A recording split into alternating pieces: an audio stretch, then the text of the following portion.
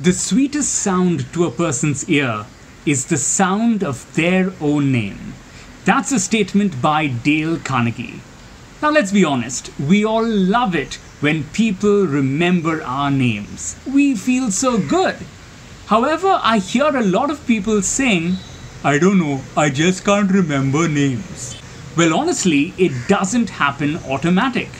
We have to make the effort. So the next time someone introduces himself or herself to you, repeat their name at least twice in the next minute or so. If you didn't catch their name, ask them to repeat it. You could even ask them to spell out their name if their name is a little unpopular.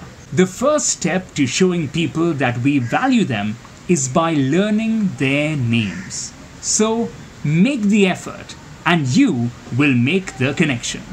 Thank you for watching.